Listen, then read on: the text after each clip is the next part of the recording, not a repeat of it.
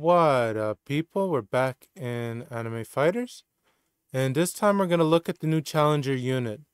Now, I've been doing raids for a long time, and I didn't get him yet, but these dudes got him. This is what he looks like when he's shiny. He just pops up in your inventory after a raid, basically. You'll see a +1, and yeah, this is the shiny one, and we have the non-shiny one over here. It's inside the dude's body.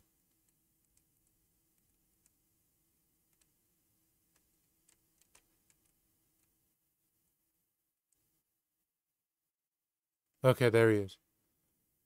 Beautiful. Look at him. He looks depressed. That's perfect.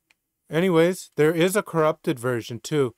The drop chance for him in a raid is 3% for normal and 5% for the massive raids. If you go to World 64, after you shiny him in the shiny machine, there's this place right here. And basically, you put him in there. Let's pretend it's him. And it says you need this and this.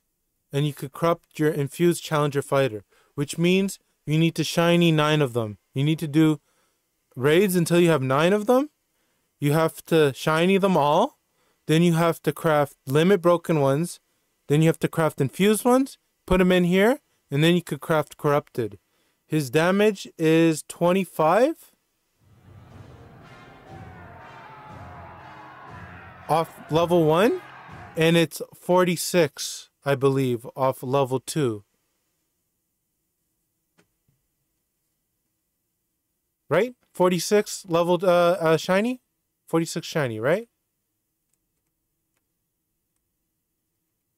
45. Damn, 45. But I wonder how much he does when he's corrupted. Only time will tell, because you have to really, like, grind that shit.